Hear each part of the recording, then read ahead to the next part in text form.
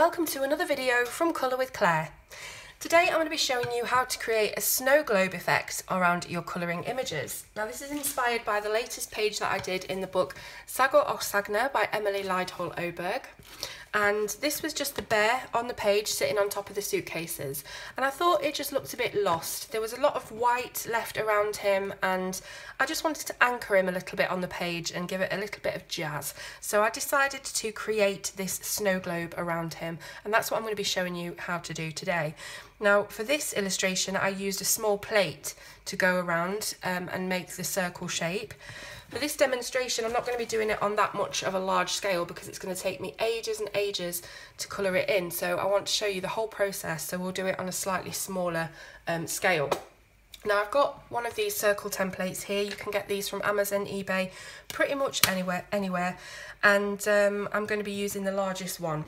So I've got the other end of a Tombow brush marker here, and I'm just going to trace the outline. I don't know why I've done it on the side of the paper rather than in the middle. That's quite not great for my OCD, but anyway, we've got our circle here. So that's the basics, what you'd start off with. Now actually I can use the rest of this paper to show you what I mean by going around an object.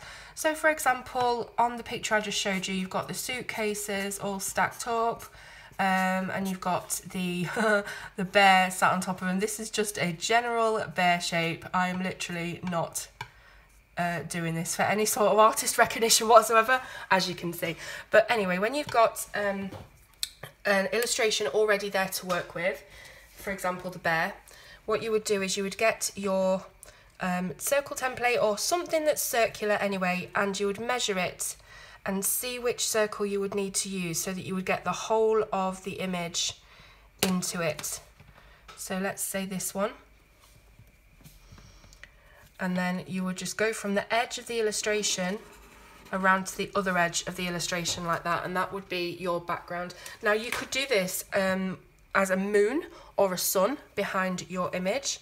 You could do quite a lot of things really. You could just block colour it in and just give it a bit of a background. If there's a lot of white on the page and you want to give it a bit more interest, it doesn't have to be a sun, a moon, a snow globe, it can just be a block of colour. So, back to what I was doing. Right, so now we've got our actual snow globe.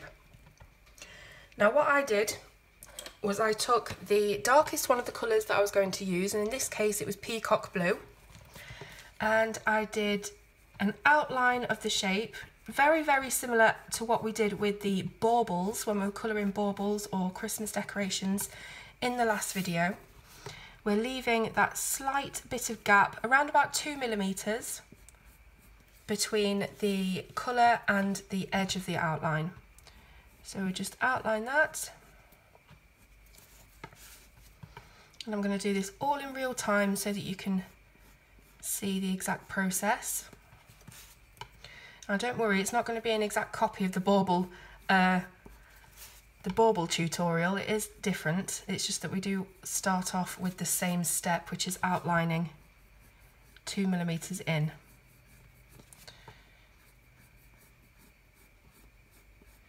And that outlining just serves to give it a 3D kind of rounded shape. So when you've got your basic outline in, try and keep your gap the same width all the way round. I've done this for quick purposes, so it's not perfect, but try and keep it quite uniform. And now what I did was I coloured in a little bit of the circle so that we can start to blend in our next colours. Very simple, this technique, as always. So I'm just colouring in.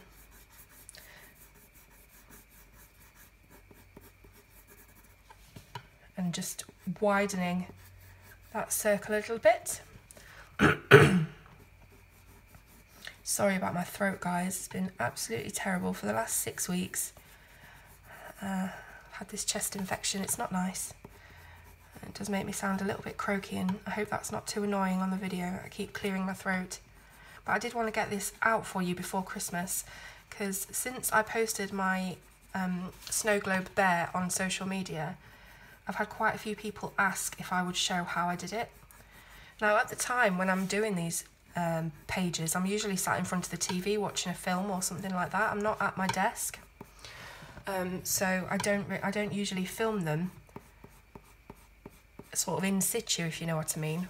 And also I don't really know how it's going to turn out. It's always just a bit of trial and error to me, so I never film it sort of when I'm doing it. It's just an idea that comes into my head and I see if I can make it work on the page. But I thought I would properly show you how to do this today. So you can see that we're just colouring the inside of that outline that we've made, and we're getting darker at the outer edges and lighter as we go in, because we are going to be blending in some other colours. So very, very rough. That's the basic idea. Now we're going to go in with our next colour, which is non-photo blue.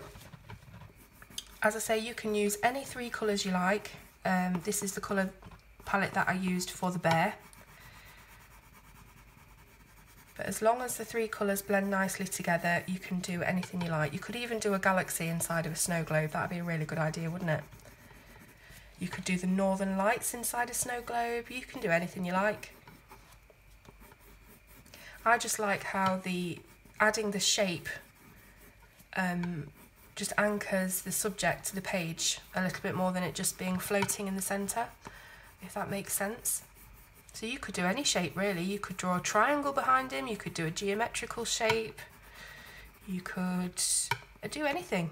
Just experiment really. So I'm very, very roughly colouring and blending with the non-photo blue. And just giving that little bit of a hazy, rough edge as we get into the centre for our final colour to blend into. Something a bit like that. I'm not being very careful, as you can tell. Okay, and then the final colour that I used was the powder blue.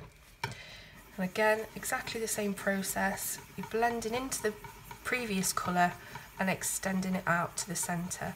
Now what I did around the bear was I left some white around him to give it an extra sort of glowy look. So you can do that as well. This could also be used as a technique for colouring a crystal ball, maybe with some purples. So as you can see, it's similar to the bauble, but it's not the same. But most of my kind of work has similar practices anyway. It's just using them for different things and making them look a bit different. So I'm leaving some white in the centre, just blending it right out to the white.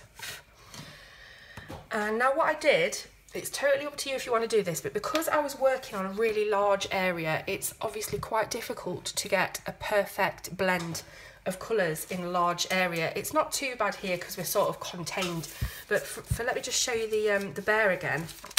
So with this being quite a large area, it was really hard to get this blend. So what I used was some blending solution. Now you can just do it with your pencils. I usually would just do it with pencils, but as I say, because it was a large area, I needed a little bit of help. So I'm just going to do exactly the same thing as I did in the bear, just to show you, but you could just use your pencils to blend this. You really don't have to use this if you don't have it, especially if you're using this technique on a very small area. So I've got the blending solution here. I'm dipping a paintbrush in and I'm just painting it on. There's no pressure here whatsoever.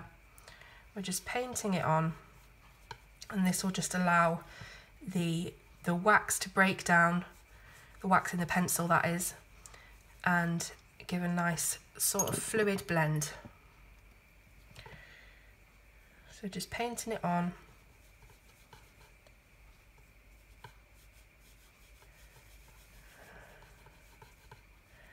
Just wipe a little bit off there because it's starting to get a bit dark in the centre. We don't want that. And there we go. So it doesn't matter how rough you are with this, by the way. You can just paint it on,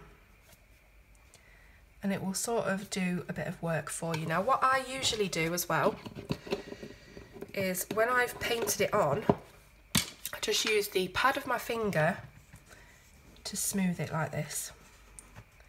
I don't know whether you can see the difference. Just use a different finger in the centre because I really don't want to lose that white that we've got in the centre. And we just blend it with our finger like that. Obviously wash your hands and everything.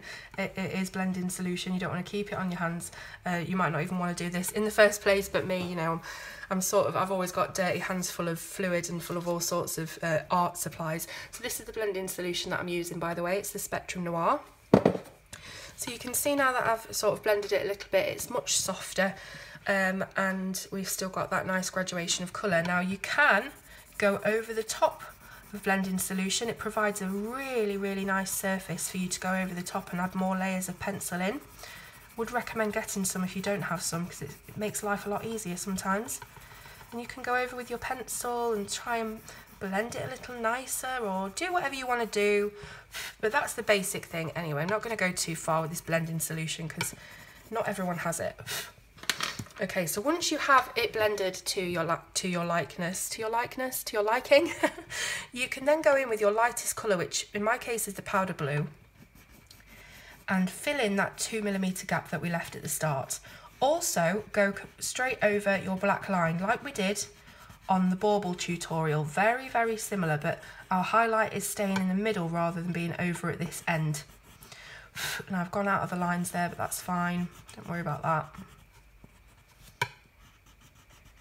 And then once you have used quite hard pressure, you should end up with a really fuzzy outline of that darkest blue that we put down at the start.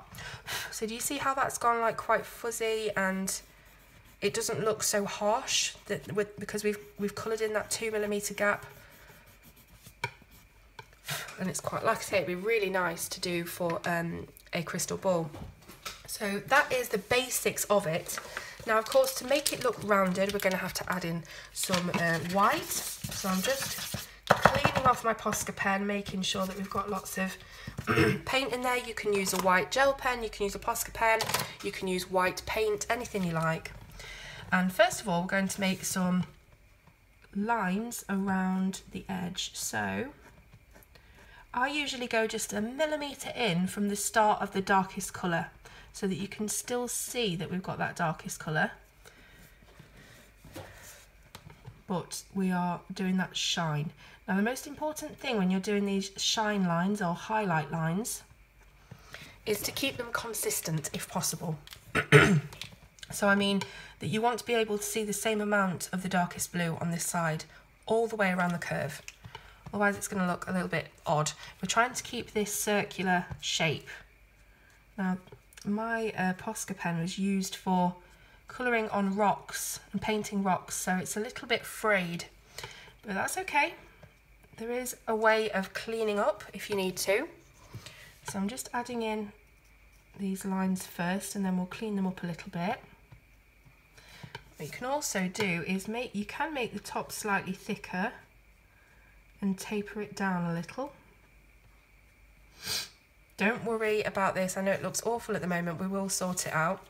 And you can also do another line on this side, same principle. This Posca pen is really, really thick. It worked okay for the bear because we were on quite a large surface there, but maybe for this tutorial I should have used the white gel pen. Now anyway, you can come back in with your darkest colour and tidy this up a little bit.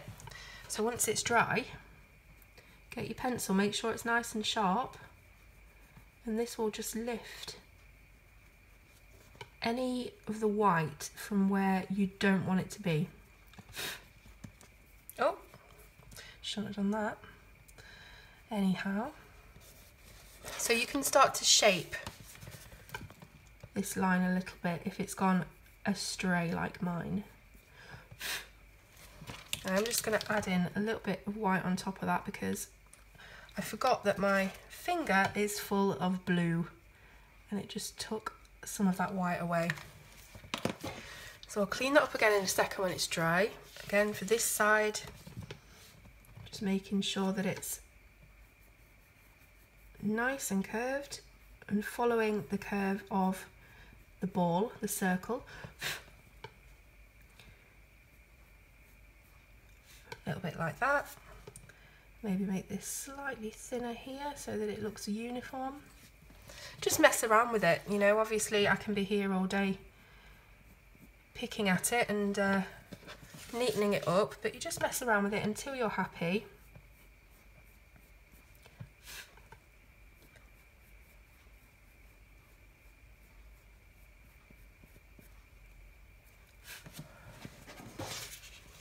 Maybe make this slightly thinner. Something like that. So when you're happy that you've got that kind of line there and it's rounded and it looks nice, that's fine. So when you've done that, the final step is to, of course, add in your snow, because it's not a snow globe without the snow. So literally just dotting my Posca all the way around. You could use larger snowdrops in between the littler ones, just to mix it up a little bit. All the way around.